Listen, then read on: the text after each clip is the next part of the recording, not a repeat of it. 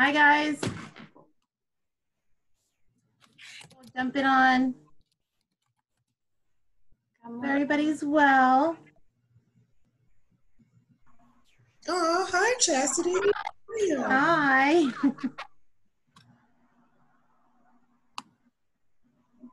Hello, everyone. Good afternoon.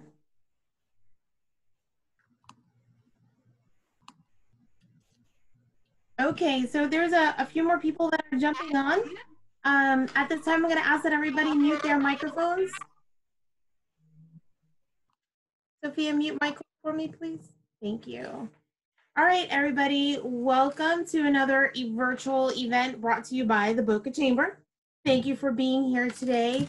We are very excited to be able to present this event to you today, to our very special members while you're locked up at home. Give you something else to do instead of just sitting at your computer working all day long. But thank you again for coming. At this time, Sophia is going to give you just a little bit on how to navigate your Zoom if you have any questions. Sophia, take it away. Hi, everybody. Welcome to the virtual presentation. The best way to ask questions throughout the presentation is we're actually going to do it at the end. And if you scroll to the bottom of your Zoom screen, there's a little toolbar. If you click the chat button, a box will pop up and you'll have the option to either raise your hand or just put a chat or type something in the chat box. And if you're on your phone, it's actually the three little dots. I don't know if you can see that. If you click that, you'll have the options to do the chat on your phone as well. But throughout the presentation, we're going to be muting everyone's mics. And then if you want to actually speak, we'll do it at the end and I'll unmute you.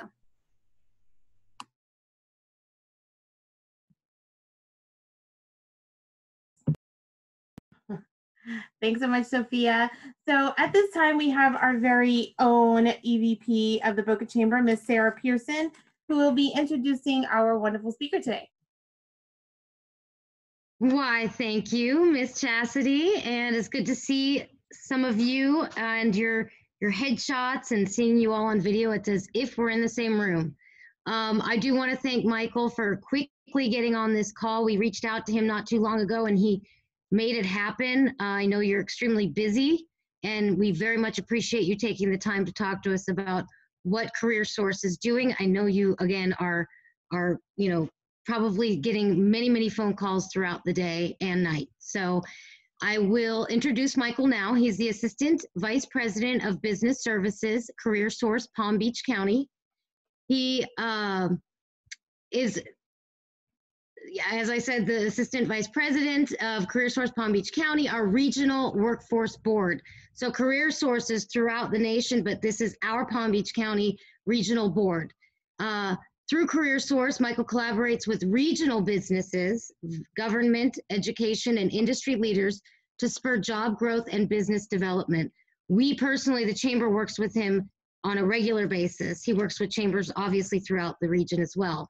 He represents CareerSource on a variety of boards and committees across South Florida, including Palm Beach County's League of Cities, City of West Palm Beach Mayor's Village Initiative, Treasure Coast Regional Planning Council's Comprehensive Economic Development Strategies, Miami-Dade College Science and Biotechnology Advisory Board, Florida Manufacturing Trade Grant, City of West Palm Beach National Center for Arts and Technology, City of Delray Beach WARC, Palm Beach Tech, South Florida Manufacturing Association, and Marine Industry Association of Palm Beach County.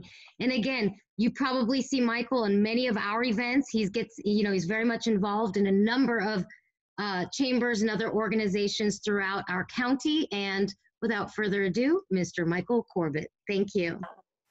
Thanks, Sarah, and hello, fellow Zoomers this afternoon. We're glad to have you on board here. I'm going to spend a little bit of time talking about what we do and some of the programs and services that we spend time on at CareerSource. As Sarah said, we're one of 24 boards across the state of Florida, and we handle Palm Beach County. Much of my time is spent helping local businesses and trying to hire their people through our recruiters and staffers. We spend a lot of time with job candidates, trying to coach them and helping them find employment. We have a lot of training grants and a lot of scholarships and funds to try to get people back to work. We have various departments here at CareerSource. We have 8 people on staff that are veterans that focus on the veterans and their spouses and families, a youth and young adult department that we do things in Belle Glade, West Palm Beach, and now in Delray Beach, disability and special needs department, and a reentry department where we actually go into the prisons and jails and try to get those people prepared for when they do come out. We are not the unemployment office. Unfortunately, at this time, people think this is where they should come and so forth. We are not the unemployment office. However, we do assist people with that. And I'll spend a moment here. In the last filing of Wednesday or Friday of last week, there's over 10,000 people in Palm Beach County alone that have filed unemployment compensation claims. And that's a big spike for us. We've had upwards of 800 phone calls where staff has been trained to try to get back to people, and upwards of 1,100 emails, people wanting to know how to file, what if they are eligible, can they reset their passwords, things of this nature. We are assisting people and we are very busy at this point in time. One of the best things you can convey to people you know that are looking to file unemployment is to go to floridajobs.org. And this is a snapshot of the reemployment assistance page where you would file your claim. They have 3 or 4 videos that are very helpful to people, so they walk them through how to file a claim. It does take a lot of time. I would suggest if people can file online, they do so. If they do call the 800 number, they're going to be waiting an awfully long time, unfortunately. So I would not do that. For employers that are looking to downsize or displace or cut back hours of employees, floridajobs.org, this is the employment page that I have a snapshot for you to look at. There's a lot of information there for employers to try to determine what is best for their business. There's a lot being thrown at employers these days with different loan packages and the programs being set aside. So being a business owner and executive today is really a lot of work to try to get through these challenging times. Once they file a claim, this is the best site for a job candidate to go to look for jobs. EmployFlorida.com is a very comprehensive job board. It spiders in a lot of different jobs as employers enter them on various job boards. This updates real time, all the time. So if people are looking for jobs, this is the place to go. I can tell you we have well over 400 open jobs in Palm Beach County right now. Warehouse people, stocking people, different service types of jobs. So there are jobs out there. And employers, now that this stimulus package has been moving forward, they're trying to make a determination whether they want to hire, and if so, how many and when. We also have a virtual career system. This is basically a one-stop shop for people to go to. They can understand the different jobs. They can take assessments, the different training and programs that are eligible for them. They don't physically need to come into a brick and mortar location. So the virtual career system is something that is very handy. You can use it on your Android, your iPhone, on your tablet, on your PC. Very good tool that we've worked very hard to create. I'm going to change gears here a little bit on what we do at CareerSource. This is a little bit of an older photo, but this shows where employment is changing in the United States. The green balloons and bubbles are where it's increasing, and the pink balloons are where employment has been downsizing. And you can see pretty much the 11 large clusters across North America where the job markets continue to be strong. You can see in South Florida with our Broward, Miami-Dade, and Treasure Coast friends, we're one of the largest in the country, actually approaching the 5th largest metropolitan statistical area in the country. So our job market for the most part is stable. We are not reliant upon one industry to help move things forward. We have a very diverse economy, which is great. Some of the things that Sarah mentioned in my bio, these are things that we do, partnering with the Business Development Board, the Economic Development Offices with the municipalities, state and local government, all the chambers we're very active with, as well as the higher education institutions. So we love to be involved with these types of initiatives and make things better for all of us. You probably have seen the Florida Chamber Foundation's vision for the 2010 plan that they brought forward many years ago, the 6 pillars. As you can see, the first pillar is the talent, supply, and education. And as Mark Wilson, their president, and Jerry Parrish, their forecast economic researcher, if you don't have the first pillar, the other 5 pillars are really irrelevant. I think we're still focusing on this today. Many of us participate in meetings and activities to try to move this forward as a state. It's very important. They've done a great job with this vision from the 6-pillar plan. I talked a little bit about training grants. We have 3 primary grants that you can find on our website under the training tab. On the job training is probably the most popular, to bring an employee on to train them on specific skill sets. We typically can reimburse those individuals that are eligible and suitable once they're hired, then it'd be 2-3 months, and then we reimburse you for half of their salary for a period of time. The customized training is to help people upgrade their skills and hopefully to obtain a national or industry credential certificate. And then the incumbent worker training grants are state funded, administered by the state, CareerSource Florida. It's really customized training, but it's to help existing for-profit businesses grow and expand. And our funding cycle starts on July 1st, so we have new funds coming available in about 3 months. Career expos and job fairs. I can't stress how beneficial and valuable these types of activities are to us. Anytime we can put people in a room with hiring managers, good things are going to happen. And you can see a couple of samples that we've done over the course of the last couple of years. And on the bottom left, on April 22nd, we are going to work with Palm Beach Tech and our friends at the Boca Raton Innovation Campus to do a virtual career expo. And the companies can post their job openings out there. Candidates can research and decide if they would like to file for those types of jobs and apply. And it's a good way to try to make people up together and hopefully help get people employed. We're going to continue to do more virtual career expos and job fairs as time progresses. A new program that we've been working on for some time now is the apprenticeship and pre-apprenticeship programs. The Trump administration has released quite a lot of money over the last year or so to focus on apprenticeships and pre-apprenticeships. These have been very popular up north in the manufacturing and the heavy sectors have you. Over the last couple of decades, it's been a little bit slow to migrate to the south, but now it's becoming popular. And the whole concept is to get people into short-term, maybe 4 to 6 week training programs and introduce them to an employer in a specific industry. We, as a workforce board, have been fortunate to be awarded a number of grants in the last year. One of particular is aviation and engineering. We partnered with CareerSource Brevard, which is a very large space cluster, on a grant that had been administered out in California through Northrop Grumman. We're basically replicating that grant as we have over 21,000 people employed in our county in aviation and aerospace and engineering. These are all great jobs, $90-some thousand a year average salary. And we'd love to increase that pipeline of talent moving into that industry. The marine industry is also a very robust industry, employing over 21,000 people. We partnered with our friends to the north, the Research Coast, Treasure Coast.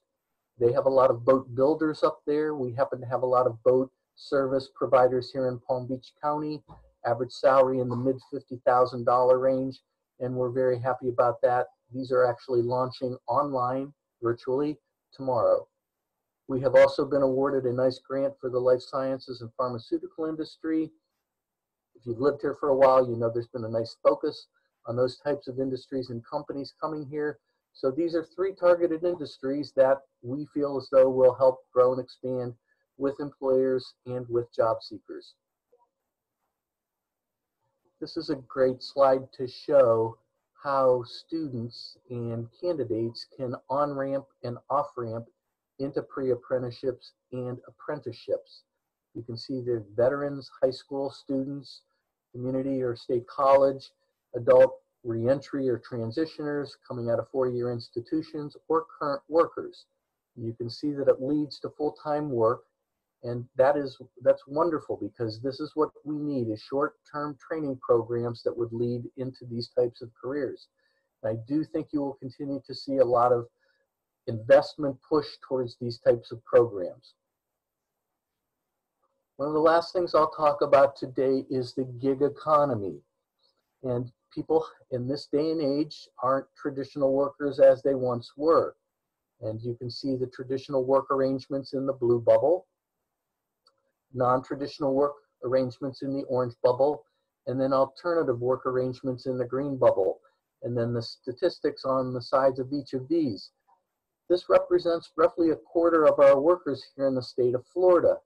And through CareerSource Florida, we've been focusing on this new gig economy, people that have a side hustle, people that do more than one job.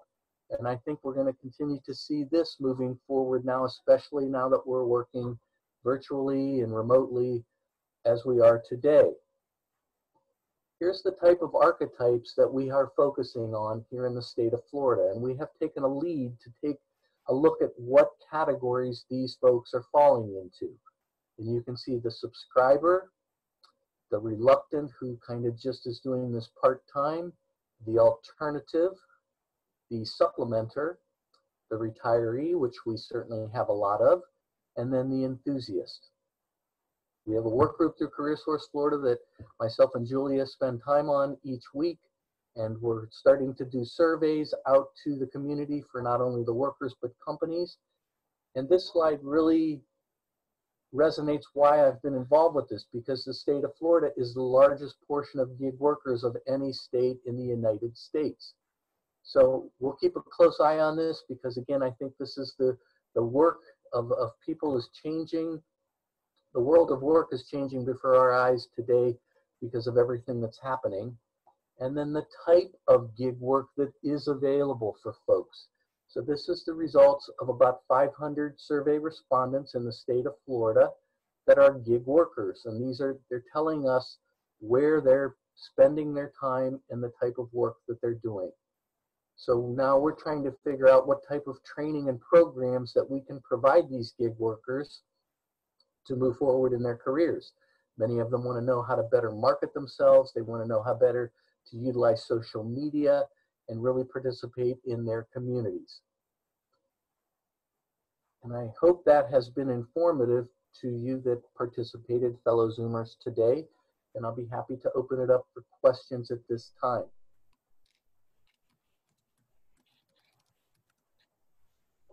If anyone has any questions, you can put them in the chat box.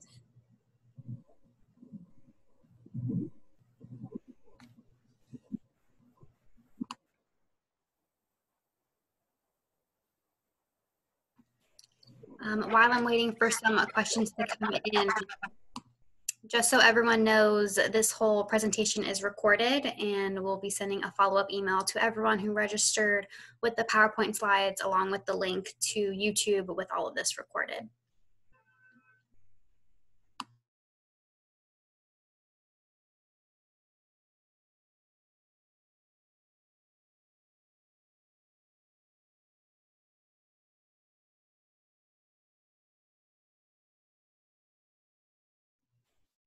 Michael, we have a question. What do you see as a forecast in the coming year? A forecast for the job market, well, I think we're all in challenging times here. I don't have a crystal ball, as does anyone else. I think we're going to get through this. We have a very strong community. We have a very diverse community here in Palm Beach County. We are a resource-rich community. The Business Development Board and the Chambers and Economic Development folks, we have a lot of prospective companies that are interested in coming to Palm Beach County. I see that trend continuing in various industries. I think we'll come out of this stronger. I think the world of work will change and innovate over time. But I see a very bright, promising future for Palm Beach County and our region.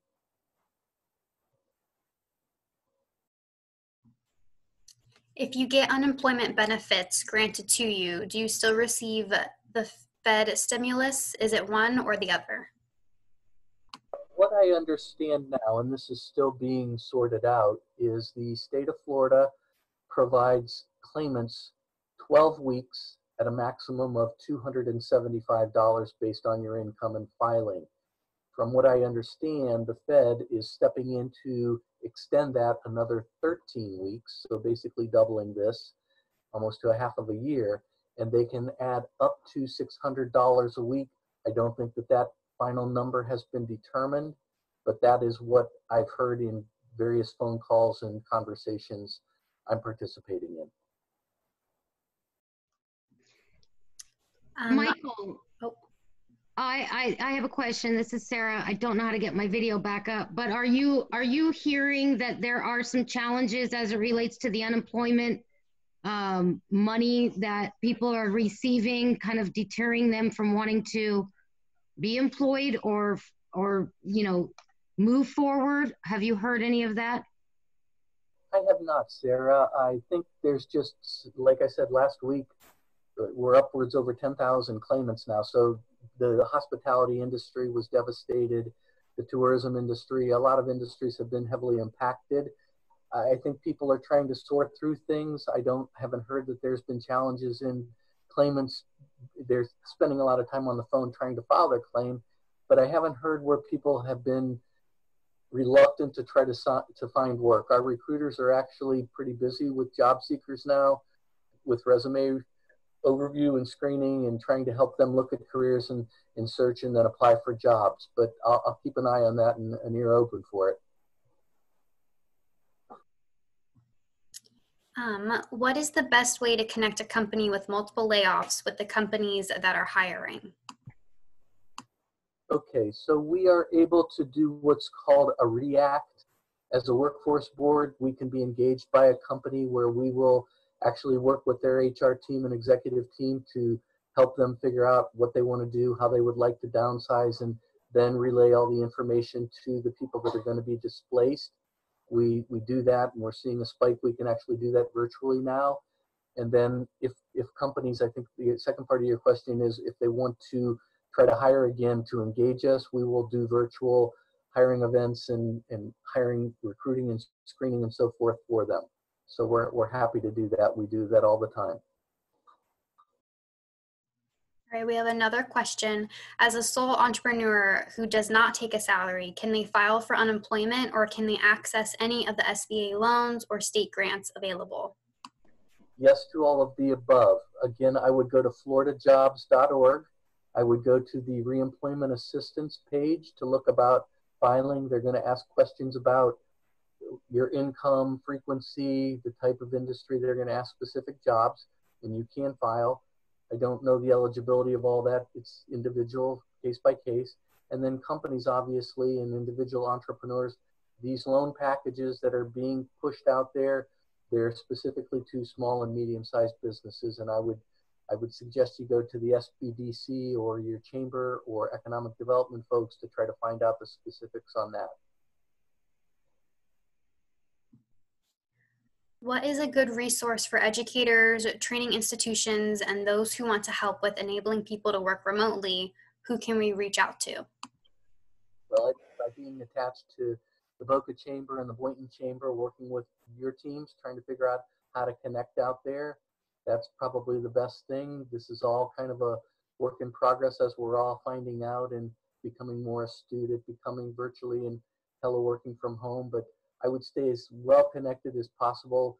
This is a real trick for me because I'm used to being out with people all the time as you folks are, and it's a change of pace for me, but we're all adjusting.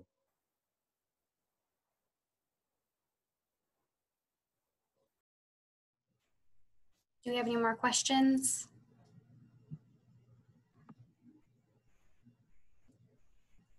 I think that's it for right now. Oh. Thank you so much for doing this for us, Michael. We greatly appreciate the information. Everyone, thank you for joining us. You will get an email. Sophia will share all the content with you, and you can see the recording in her share, or you can check our YouTube playlist. We have a bunch of we have one playlist that has a bunch of the webinars that we've been producing for the past couple of weeks. So if you missed it or you have a friend that missed it and you want to share it, you'll be able to share that information. And thank you again, Michael. Michael's contact is on the screen right now. In the email, Sophia will share that with you so that if you have any questions, you can send him an email. And check out our calendar. We have a few more events coming your way. We have some for the rest of the week. Check out our calendar. They're very informational. They're very informative. And everybody stay healthy, stay safe, and we'll Zoom you soon. Bye.